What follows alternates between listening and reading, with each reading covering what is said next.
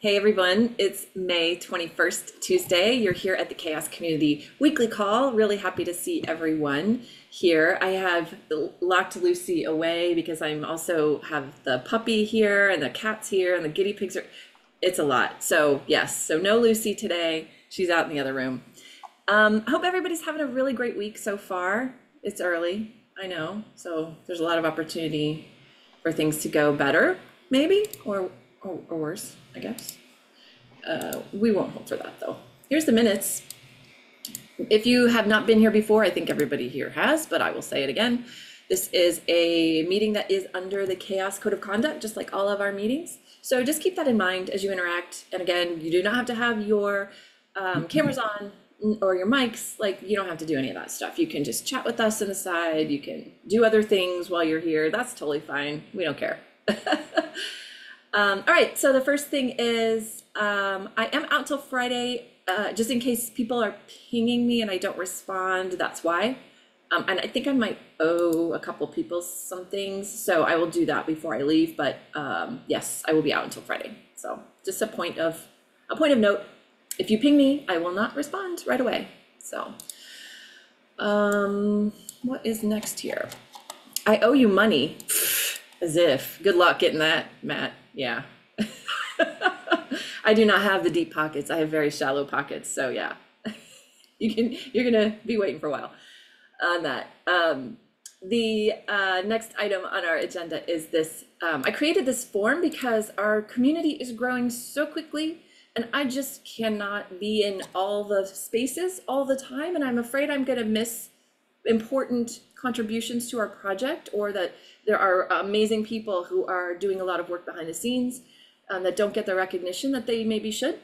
So I created this form. If you know someone that is doing a great job and you just like to see them highlighted as, or you want to learn more about them, or you just think that they're awesome, feel free to just fill this in and we will get them on the list. So. And just because they're nominated, I will reach out to them, but doesn't mean that they will agree to participate, because we do ask them, tell us about yourself, tell us about what you do at CHAOSS, advice for newcomers. And if, someone's not willing to, or doesn't feel comfortable sharing that information, that's totally fine. So just want to throw that out there, that a nomination, it is still up to that person whether or not they accept. So. Do we have a page where we've have like links to everyone who's been the chaotic of the week? No, I want to do that. And I also want to include, so we've been doing this for a while now, and we have had some really great advice for newcomers that we need to, I would love to collect somewhere. Because we ask every single chaotic of the week if you have advice for newcomers to open source. And there's some great advice in there, especially, yes, it is time for a chaotic of the week coffee table book. So I don't know. I mean, maybe we can put it in a repo somewhere and just add files. I don't know. What do you all think? I love that idea.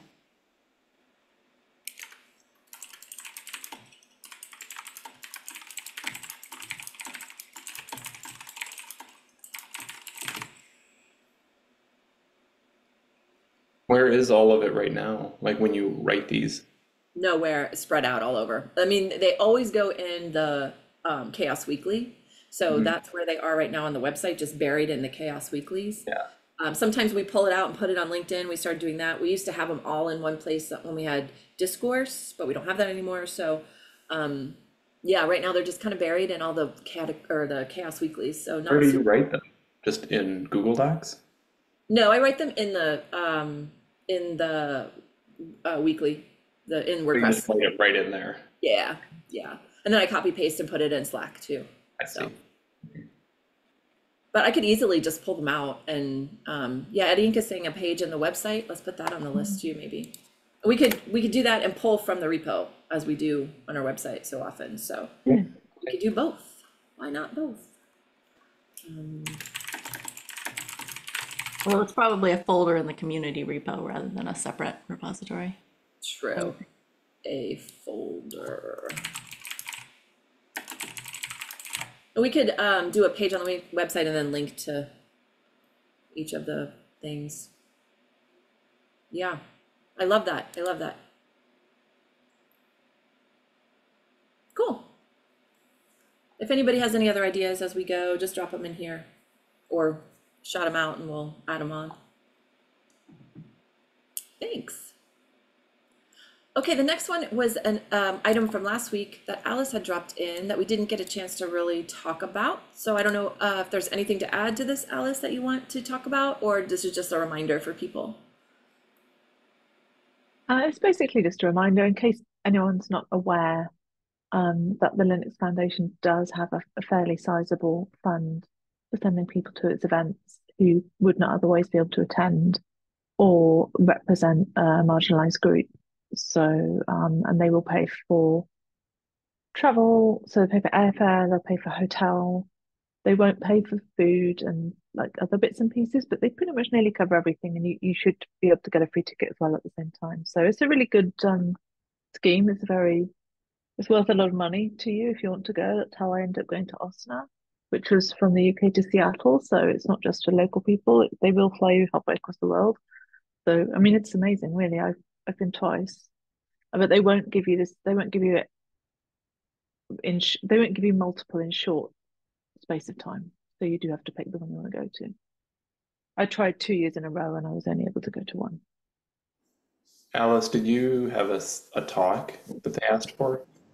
No, just as an attendee.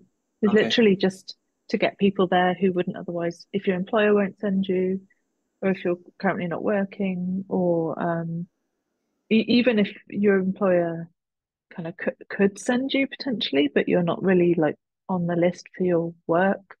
And if you are part of an underrepresented group, then they will often just, So they do don't they, ask a lot of questions. You have to just put you just have to put a short paragraph together. okay. It's not too hard. And then do you pay and then get reimbursed?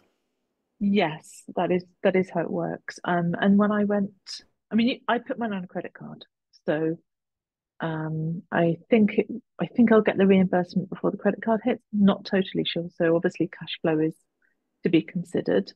Um, it takes a little while for it to get approved. So I found that my costs had gone up since my amount was approved. So I decided to just like follow that cost. But when I came back, I said, hey, it went up. And they said, no problem, we'll pay for it.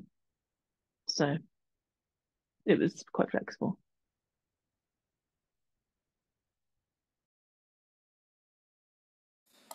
Thanks for sharing that, Alice. That's really great to know. Does anybody have any other questions that Alice maybe could answer? Maybe or maybe. Is there a link? What's that, Matt? Link? Oh, a link. Yeah, that'd be helpful. We'll track that down. Awesome. Thank you. I think the links they might go conference by conference, but I'd have to check. But if you just Google Linux Foundation Events Scholarship or something, I think you'll find it. Yeah, Yep. okay, you got it. Thanks. Thanks, Matt. Anything else on this before we move on? Okay, we'll move on. I put this on here. We did not get a chance to talk about this last week, and I don't see Mary Blessing on here today. So Mary Blessing and I are building this out, and we did share this update in the DEI working group this last week. So we just wanted to also bring it here for more eyes on it. This is something that's new for CHAOSS that we've not done before, and we've loosely built this off of the CNCF ambassador program and a few others, which we have listed at the bottom of here. This doc is a little bit messy, so it's kind of got a lot of to be figured out. It's a lot of TBDs, specifically with regard to our own metrics and evaluation, like how we would figure out if it's being successful or not, and like what things we want to maybe measure. This is what we're trying to do, is just increase our user community, increase the number of contributors in the community, and then of course the tools and just really broadening the awareness of CHAOSS in general. We also are not sure, we talked about in the DEI working group, a bit of feedback was this under responsibilities. We have these things that people can do or we would like them to do. we don't have a minimum number of activities. The number of activities or the number of things that we should require from ambassadors is something that is a little bit tricky, I think, to really nail down. But I think we have landed on that we want to put something in there because people can either go, one way and do all the things all the time, which you don't need to do all of that. If you want, I guess you can, but we don't want people to feel like that's what's expected of them. But we also don't want people to do like one thing for over the year. Like we want a little bit more activity. So it's somewhere kind of in the middle. And I don't really know how we figure out what that level is. So if anybody has any thoughts on that, or what like a good range would be, what would be reasonable. And we do have things that don't require travel or attendance at conferences if that's something that people can't do. We do have a lot of like content creation, just answering questions, things like that. So I'm gonna stop talking and let you all chat about this for a second. We had talked, so a couple things. One, we had talked about kind of that evaluation thing that you're talking about, Elizabeth. I was thinking about it, like maybe, I don't know, would you plan, or you or a group of people plan on meeting with the ambassadors like on a yearly basis? I think it says. Yeah, I think so. We may do more of a like bi-monthly, get all the ambassadors together kind of meeting also.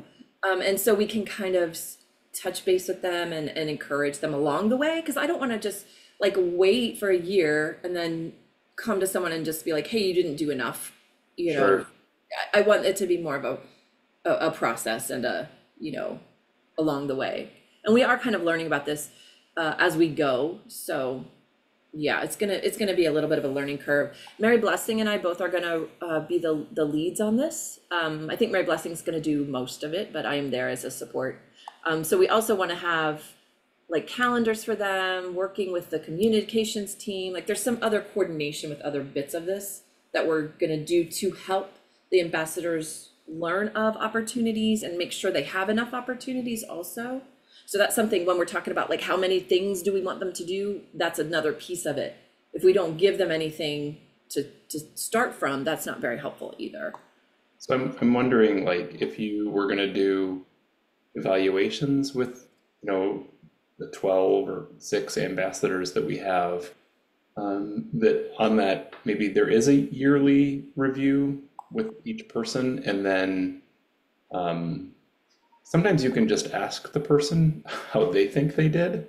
And honestly, people are strangely honest about their own evaluations on how, like you can ask students, kind of what grade they think they should get in the class. And it's weird how they actually answer.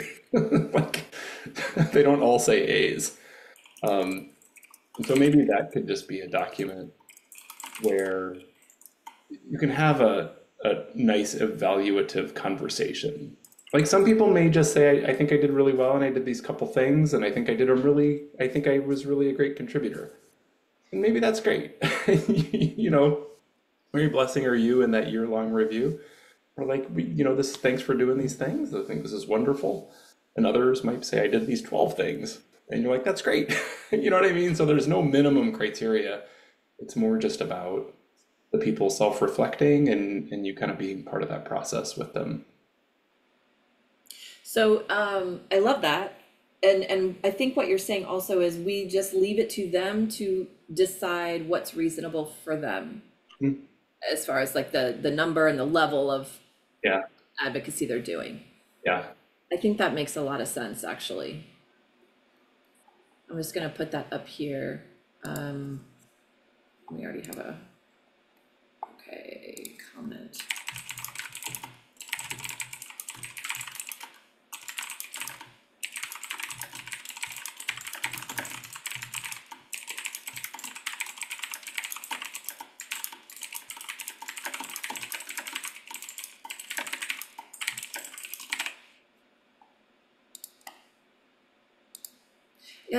Yeah. I mean, if they haven't done anything, I think that's They would say that, like, maybe you could ask for a document ahead of the meeting, like even just a half a page. Like, could you just kind of summarize what you did over the last year.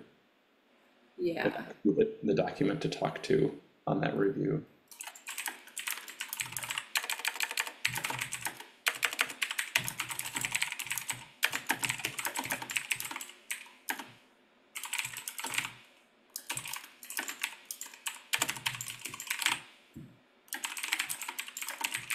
Yeah. I like that a lot. And I don't think Mary Blessing and I, neither one of us want this to be like an adversarial thing or anything like that. I mean, really, we're just trying to help chaos. The awareness of chaos really is the whole point of this. So if somebody is not able to do this, then that's cool. That's fine. Like it's not that deep. Like we don't want it to be this, I don't know. Okay, so here's a question. As you're reading this document, does it seem like it is a very formal thing? Because we're going for a level of formality at some point, but not like, we don't think we need to be to the level of CNCF. We're not that big. It's not that deep. So if people have that kind of feedback or feeling as they're reading this is like, oh man, this is tough. Like, I don't know if I want to do this. I don't know if I could. Like, we want it to be very approachable, I guess, and accessible for people. Maybe if you call it, like, go to the top, like, advocacy plan. I'm thinking, like, calling it guidelines somewhere. Like these are, as opposed to requirements or something. Guidelines is a nice, soft piece of language that makes scary language less scary.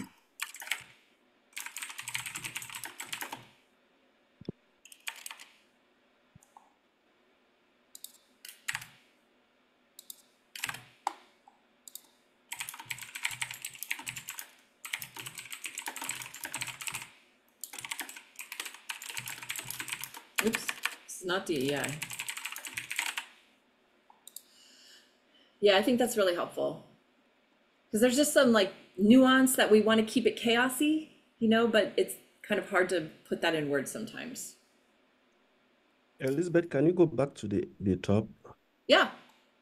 You said to equip the open source community with the tools and resources needed to measure and improve their health, contributing to a more sustainable and vibrant open source.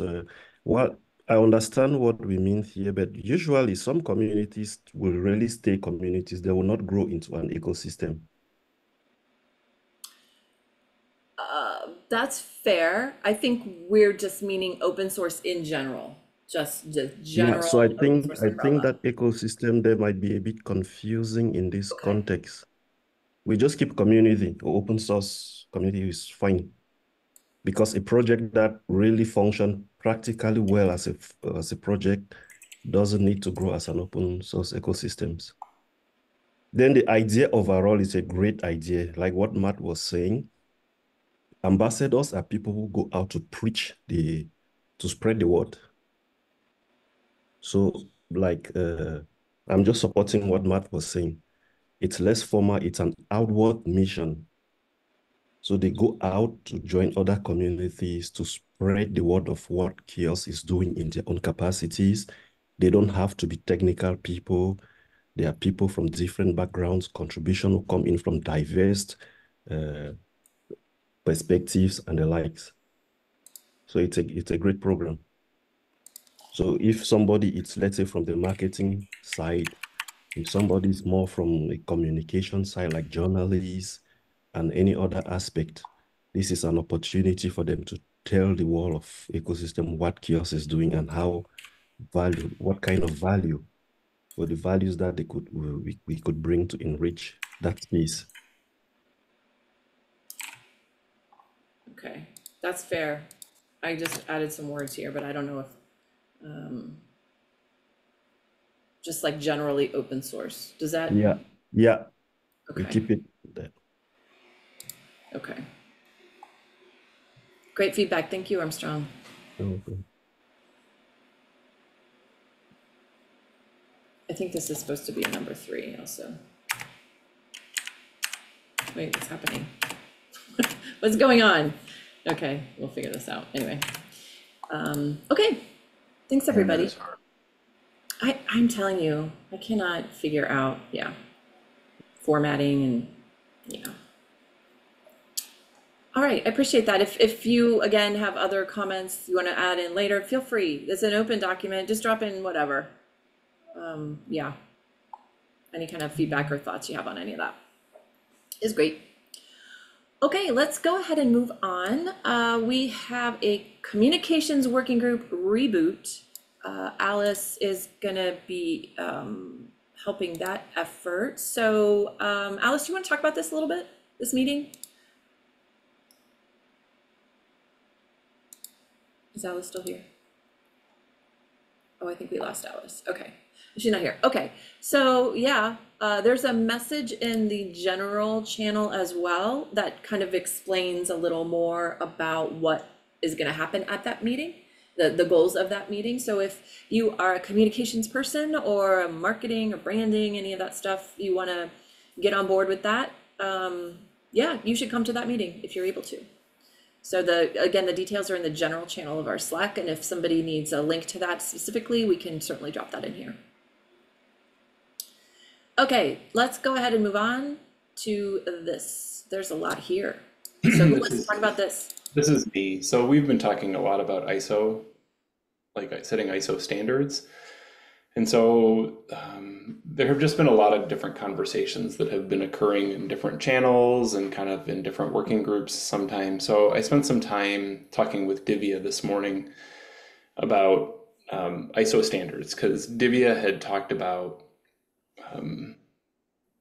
kind of working, do you remember this conversation? Like working with folks in Asia around the open chain, with the open chain group. And if you're not familiar, open chain has done ISO standards work before. So Shane Coughlin, who some of you I'm sure know, I think has led a lot of this work. So, okay, so she and I were talking this morning, and just there was a lot of like parts, and I was thinking there have been a lot of different conversations going on. So what I'm trying to do here is bring together the conversation around ISO work so that it's not kind of all over the place, and we can continue to use this list here of things to help organize our work.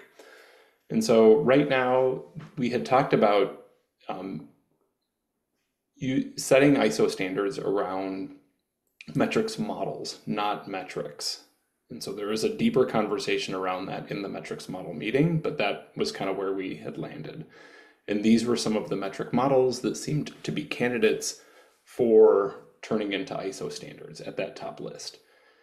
This is by no means the definitive list, and Divya had also suggested that some of the folks who are on the open chain, I think Japan call, there are a couple metric models that they are kind of using with, excuse me, within their organization. I don't know if we've documented them, but it might be useful if we could identify what those models are from that group and then have those as candidates for turning into ISO standards. There seems to be, at least from my perspective, some value for companies to be deploying metrics or metrics models that have an ISO standardization behind them. I don't know why that would be the case, but that seems to be the case. So like a company would say, you know, internally we're using this metric model and it is an ISO standard. I think that might put some internal conversations to rest more quickly, is my guess. So anyway, I just wanted to bring those up. That list might change. The next is the existing documents that frame that ISO path. So there's a Miro board here, which kind of talks about how we would think about the ISO standards and kind of where they would fit in a model or a diagram, a larger diagram. And of course, like as we deploy metric models, like on that first list, like one metric model may exist way over there on the right hand side, you know, to attend to one of those particular items. You know what I mean? So like this is a large look at all the metric models, or I'm sorry, all the standards that could be created around models, and the 5 that I have listed would only fulfill part of this diagram. Make sense? This is like a very general diagram, and the models would be a few things that would help specify components of this. All right, if you go Yeah, back, this is what we went over in the metrics model meeting that was most recent. Yep. correct. And then if you go back, the literature review this is a table that supports that model that you just saw with literature that says this is why we would include these components in our ISO mapping. So a couple of folks at a university in China have been doing a lot of really great work here to identify existing literature that provides support for that model that was developed earlier. That it's not just like off the top of your head kind of model. All right, so these two documents go together. The first one is just a visualization. The second is kind of this literature support for that Miro visualization. So that's what these two documents are. All right. So then the people who have expressed an interest, and yeah, this is not a final list either, but Yahui has expressed interest. Rui Cao is, I think, the student. Ming Hui is a professor in China who have helped put together this Miro board and list. Daniel has expressed interest, Sean, Georg, Jonathan. So there are a lot of people who are very interested in kind of getting this work done. So I just think it was important to decide who those people were. Mm-hmm. Yeah, I just mentioned when Daniel and Yahui and I were together in Beijing last December, we talked with Shane, who was also there, about ISO standards and CHAOSS, and I think that's great that he's involved. Perfect. Well, Divya is going to reach out to Shane, so I don't think he's involved quite yet, but he does seem like, to your point, you had a conversation with him. I think Divya has talked to him as well. Like he has an interest, and we just haven't kind of formalized that. Yeah, and he's very organized around this kind of standard thing. That's sort of that's his thing. So that would be great. He is incredibly organized, at least from my perspective in general. So yeah, fair. So yeah, definitely on this. So the people who I think can help in kind of paving this path, I think we have a lot of parts. Sometimes I feel like we just don't know how to get this off the ground. You know, like what's our first step? Mm-hmm.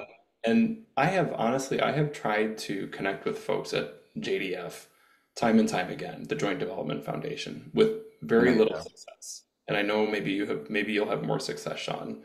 So I doubt it, but I'm trying because Yahui and Daniel were pretty keen about it in the last metric model meeting. yeah, so this isn't a knock on the JDF. I'm sure they're very busy with many, many things. In order to get this moving, there is a certain amount of advice that I need, or that this group needs, to actually get this thing rolling. And so I asked Divya this morning if she would be willing to kind of, organize this effort around ISO standards and kind of be a point person for this list that you're seeing. And she had expressed interest in doing this and thought this would be really cool. So she's going to be reaching out to Shane just to kind of maybe help formalize that and see if Shane wouldn't have an interest in organizing a call or providing some insight, whatever it might be, but trying to organize this work in a more systematic way than I think has occurred to this point. There have been a lot of great things, as you see here, but I think we need to package all of this together. Yeah, Jonathan, did you have a comment or? No, okay. Oh, I'm sorry. I didn't mean to unmute. Oh, it's fine. It's fine. I just saw you unmute. There is one other thing too. I think there are going to be times when we have to get our metrics models into ISO standard form. Again, I don't know what that means, but I've heard this several times. I do think that I can identify some funds that would help in that regard too. So there are people who do this professionally. From what I understand, like you give them a document that's not in an ISO form and they will do the tedious work to help at least bridge it out of the current form into something that is more ISO standardy. So I think I can identify funds that would help support that process as well.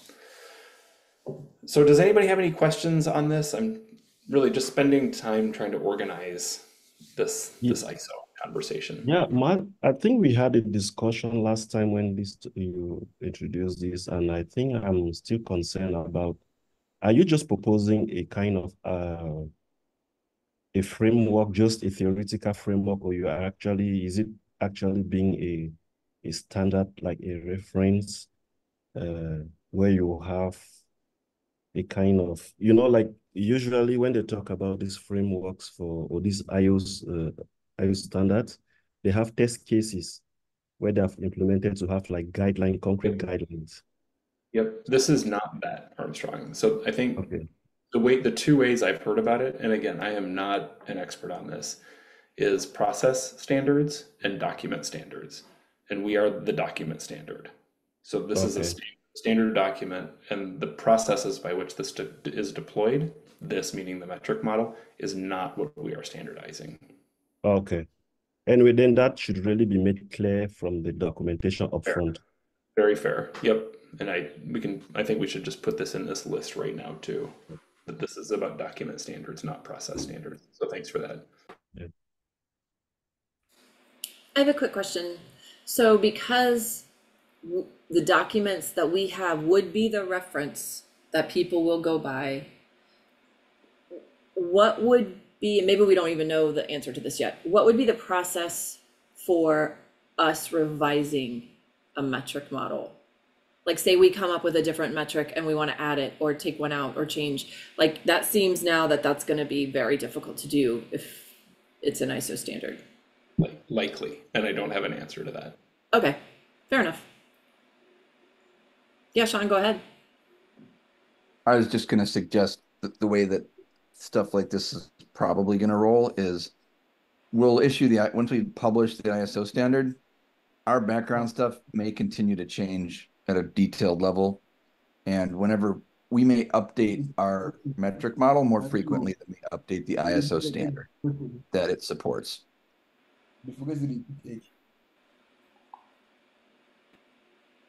So that's my observation about how stuff like this often goes. So when we do this, whatever we have at that point for this document, like it's pretty locked in for a while, right? Is that fair? We have maybe a yearly eval. Yeah. Okay. The five that we have, or six that we have. Yeah, because the whole point of a standard is that there's enough stability that folks can, form their processes to it, right? I think it will help because some of our changes come from us evolving and the templates that we use as we're talking about doing now with our metrics. So if we're going on a template that's kind of not like out of our hands, that we're just following that template of the ISO standard, this is how a document should be written, then I think that at least we'll take that piece away from what we change, because it is sometimes structurally, not necessarily content, but structurally. So that will definitely help. Yeah. And the beautiful part is we really don't know what that translation looks like yet. So right. Stay tuned. Yeah. What other questions do we have for Matt or Sean or anyone else who is familiar with this? So, are there meetings or just these conversations happen at metrics models? Everything has been happening in really the metric model meeting, but it has been happening like in some Slack channels as well. It was okay. I mean, it was like an early, very, very early conversation. So it's not surprising that the conversations would occur in a variety of different spots. Or like as Sean pointed out, some of them were like at conferences, where you meet people. And so all that I'm trying to do here is just bring all of that together so that we can kind of refer to this list over and over again. Do we want to put this list somewhere not in our meeting minutes? But as I was saying, that probably some sort of, Google Doc that could be shared consistently. Okay. Is somebody working on that? I just did this morning. So okay. Yeah.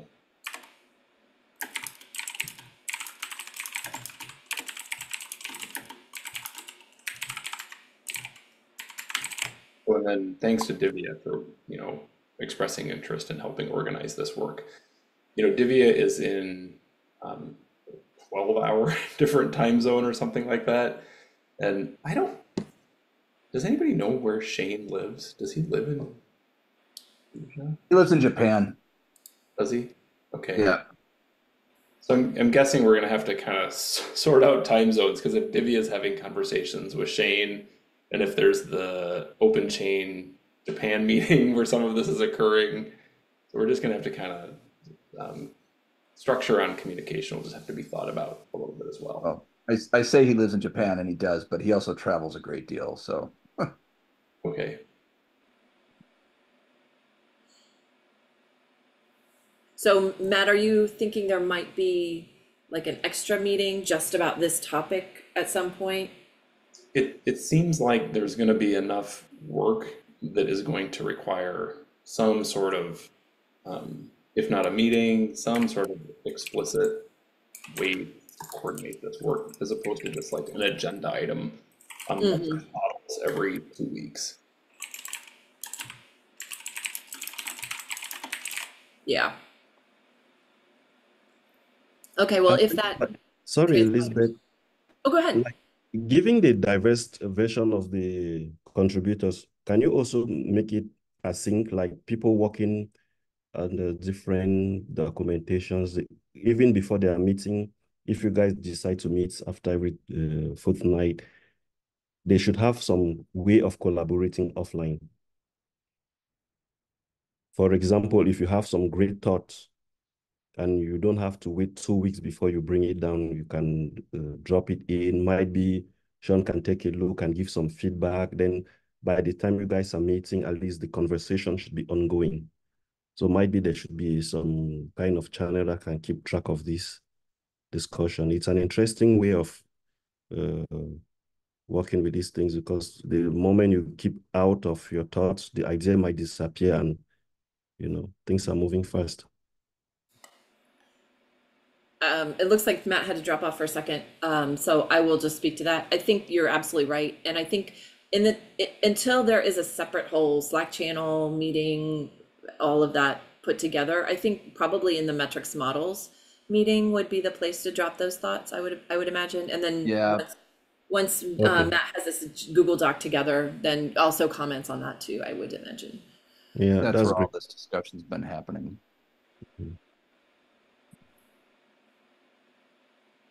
Yeah, so if you're not in there and you want to join this conversation for anybody, that's where you should be.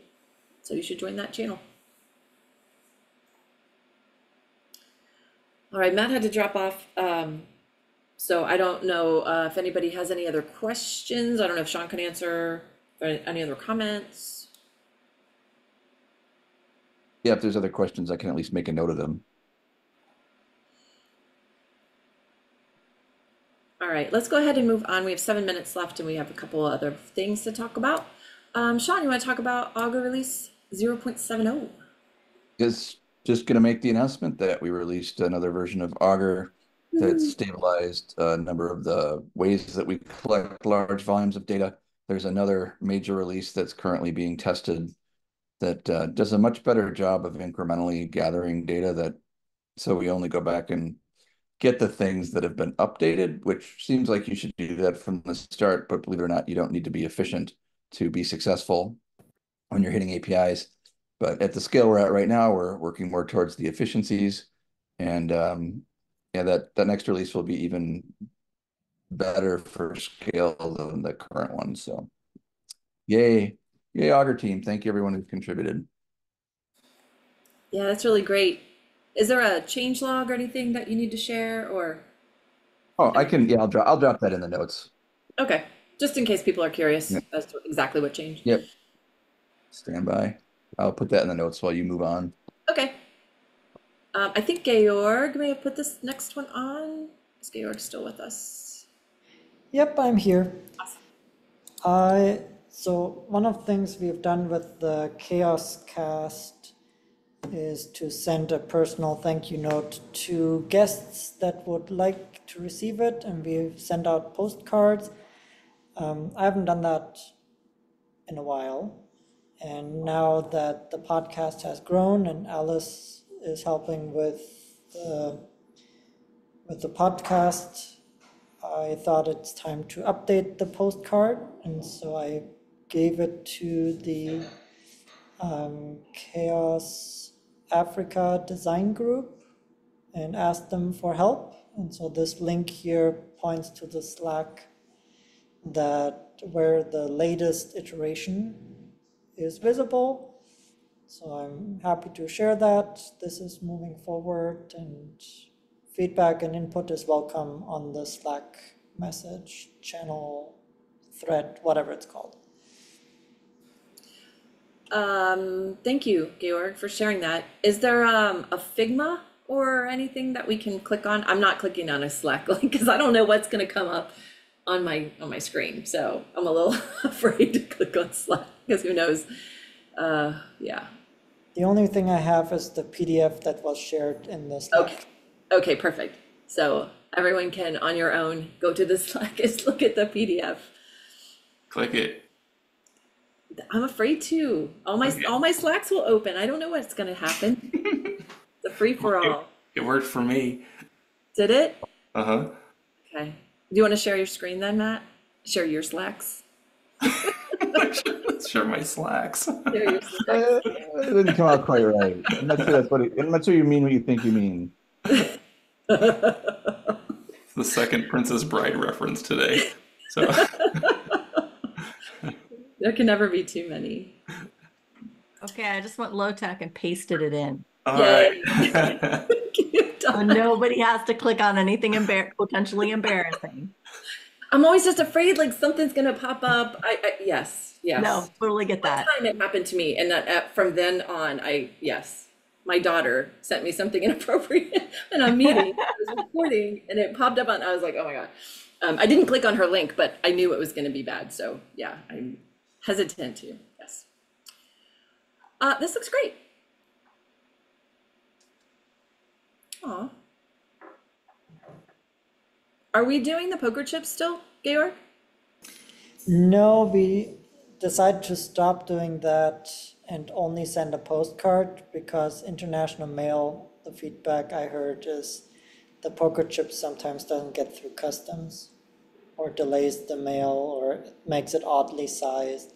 So just a postcard, not even an envelope. I can Oh, tell you that's that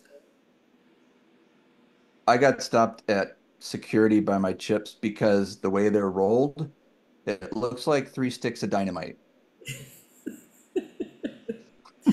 I remember that. I had some very attentive TSA agents when I went through security with those. How are you going to enclose stickers in a postcard? I am not. Does it still say stickers in here? It does. Yeah. Okay, yeah, we need to change that.